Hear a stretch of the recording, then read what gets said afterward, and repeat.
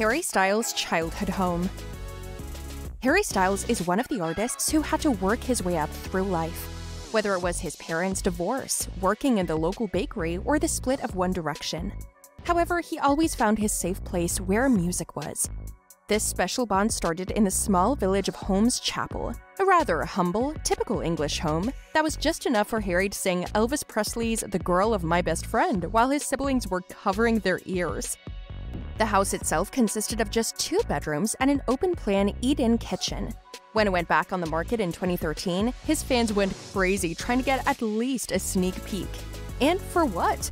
If someone asked us whose room is this, never in a million years would we guess Harry Styles. Just look at it. A single bed, a hamster cage, and a red closet. Not even a sign of sparkly boots or chunky necklaces. Now he is a fashion icon and the best-dressed musician worldwide. Don't even try to convince us otherwise.